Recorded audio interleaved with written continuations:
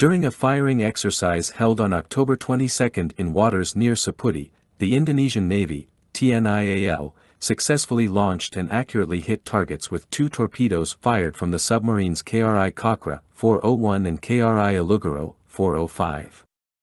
Various assets participated in this naval warfare exercise, including the KRI Cochrane 401, KRI Alugoro 405, KRI Raden Edi Martadanata 331, KRI Sapudin 923, KRI Sultan Hasanuddin 366, KRI Sultan Iskandar Muda 367, Panther AKS helicopters, and Scan Eagle drones. Admiral TNI Muhammad Ali, the Chief of Staff of the Navy, attended the event from the Combat Information Center, CIC, of the KRI Raden Edi Martadanata 331, praising the success of the submarine warfare training in the test firing of the 2 torpedoes. The KRI Raden Edi Martadanata 331 was simulated as the surface target during the exercise.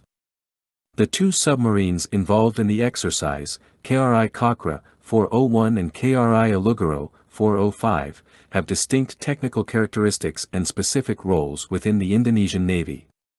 The KRI Cochrane 401 is a Cochrane-class submarine based on the German Type 209 model. It is primarily used for reconnaissance and patrol missions. Equipped with heavy SUT torpedoes, this submarine is designed for deep-water operations and can remain submerged for an extended period due to its diesel-electric propulsion system.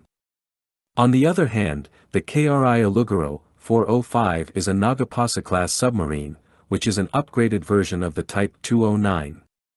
It has more advanced capabilities in anti-submarine and surface warfare.